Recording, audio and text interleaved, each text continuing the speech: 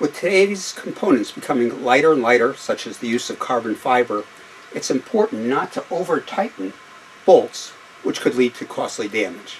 Hi, I'm Tony with Tony 10 Speed. We're going to talk about different torque wrenches. I'll show you the different types, how to use them, and then at the end, especially important, how to prepare the bolt or part that you're working on. Let's take a look. In my shop, we use two types of torque wrenches.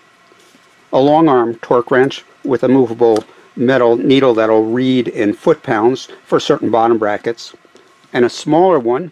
This one happens to come from Nashbar, where you just turn the handle to the desired torque that you want in Newton meters, and it will click when it reaches that specific torque. Most of today's newer components have the torque directly stamped on it. This one reads 12 Newton meters for the fasteners or bolts of the headset.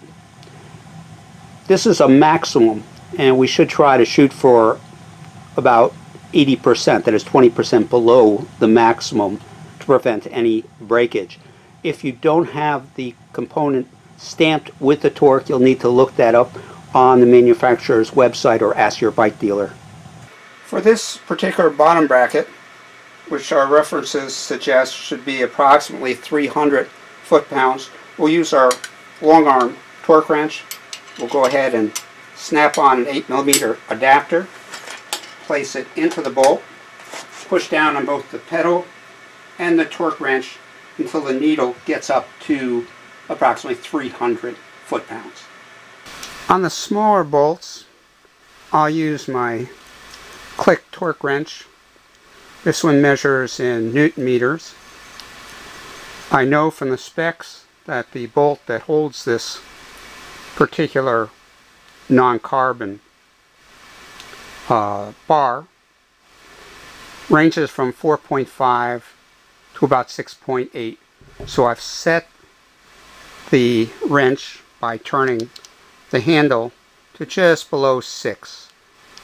Nice in between range. I engage it and I turn it,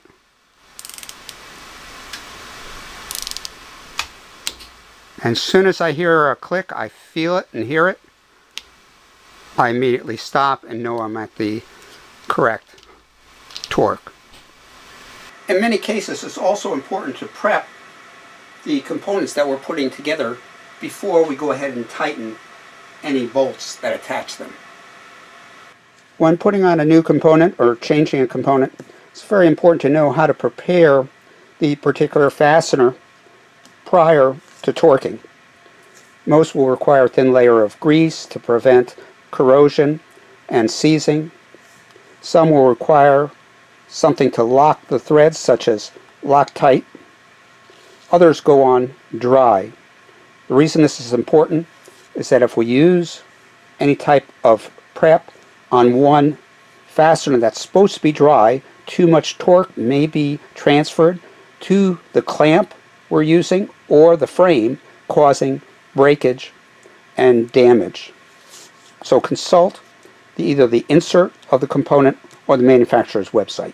Carbon fiber assembly compounds contain small silicon particles that compress as you tighten, allowing you to torque to a lower range than otherwise required. That is 20% lower than the maximum or in the middle of the torque range. Prior to torquing, coat all the contact surfaces with the fiber assembly compound. A cautionary note: this applies to carbon fiber steerers only.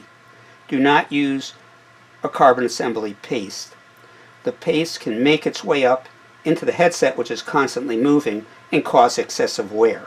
For more information on prep of either the fastener or the specific components such as the seat tube or steering tube, take a look at the reference in the description below this video.